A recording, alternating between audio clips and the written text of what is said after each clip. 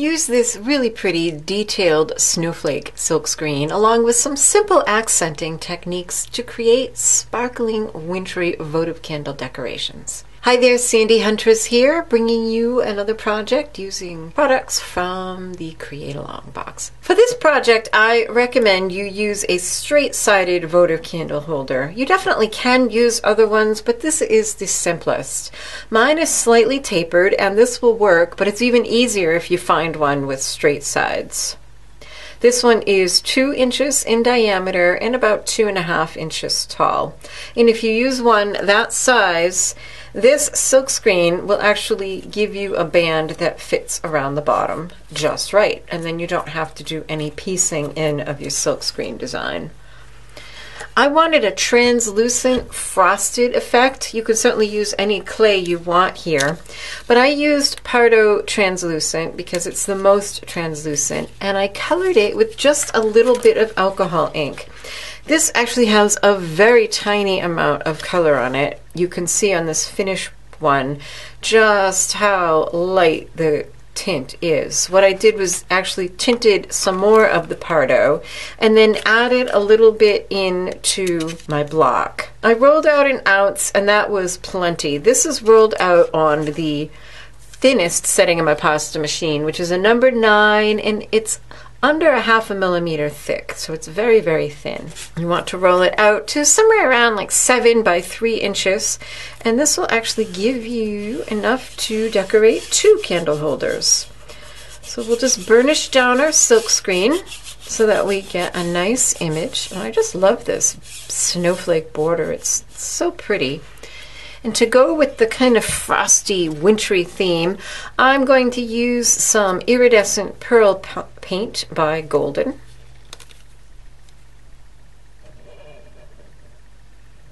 Just put some on one end. Use a card. I love using just like an old store card.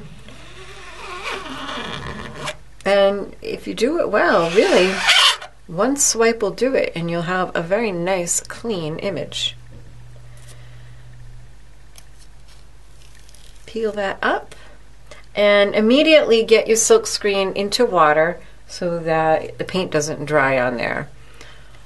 And actually, if you can, I've got all this excess. Use hardly any paint at all. I put it right back into the tube as much as I can. Now you just need to wait for that to dry. Once the paint from the silk screening is done, you can use a clay blade or a craft knife and a ruler to cut out your strips of clay. If you use this size of a votive holder, then you won't need more than 1 length of the design to go around the bottom of it. If you want to make it wider, or if you use a different holder, then you might need to add more silk screening and make your strips longer. I'm just going to leave a little tiny border down here.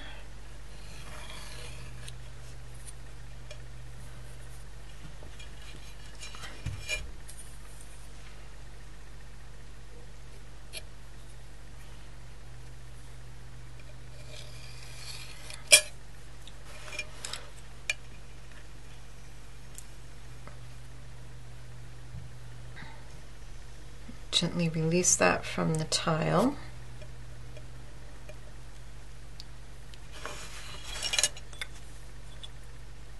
And apply it to your candle holder. Of course, it's easiest if you have a straight-sided candle holder. Then you won't have any issues. But if yours is a little tapered like this, you'll just have an angled cut on the back. And the more tapered your holder is, the more angled your cut will be. The good news is, with this being clay, you can shape it a little. So I'm just looking at this edge and trying to be sure that I have pretty even amount. Oops, and we'll just, all right, well, we know where that's going to be cut. Yeesh. That can be fixed, so I'm not going to worry about it.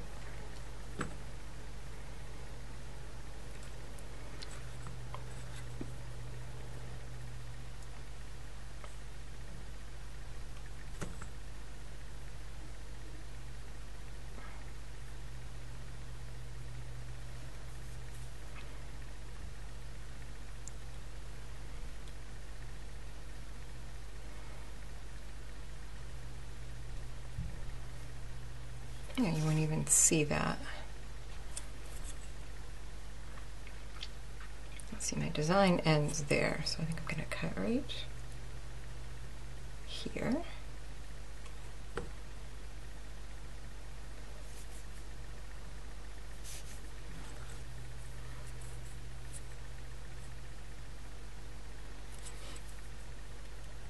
If your clay is really sticky, like mine seems to be, just be gentle.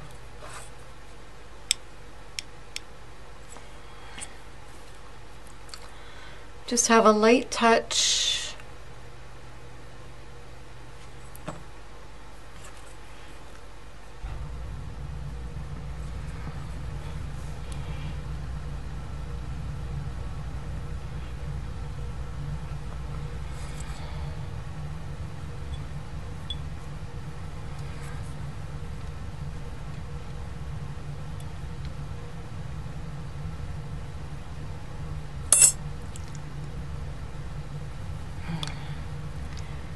Don't think I'm going to get all of that off, so I will just burnish in the rest.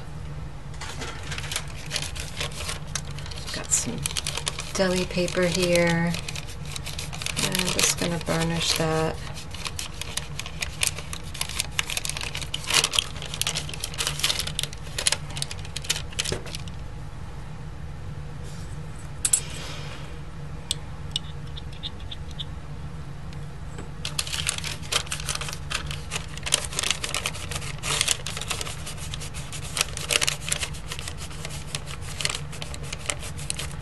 Until I can feel through the paper that it's all pretty smooth.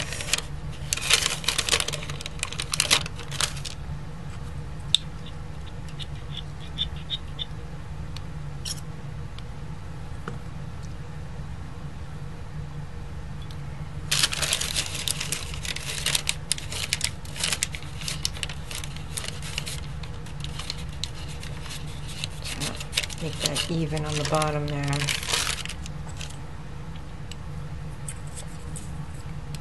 Use the back side of your blade. Use the dull side of your blade to neaten this up a bit. I'd say for the back, that's pretty neat. Now you can bake this. If you want, before you bake it, you can add a little tiny bit of this mica glitter. You can add as much or as little as you want. I think I'm just going to put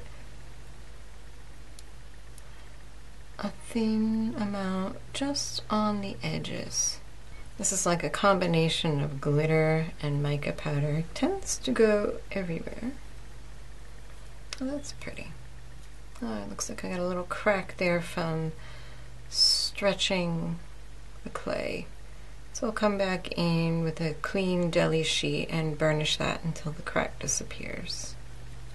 The glitter and mica will stick to the clay after baking, and any excess that is on your glass will just wash right off. That's pretty, very wintry looking. Oh, there's a wrinkle. Let's see if we can smooth that out a little. And that's better.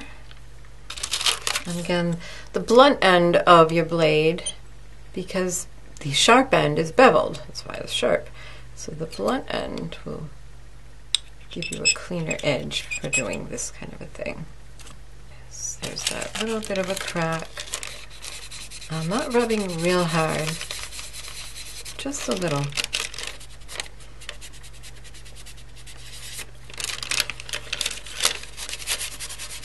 And I'm going to rub side to side. I don't want to rub top to bottom because then that will stretch my clay and make it visibly uneven top to bottom. There, and now that's all gone.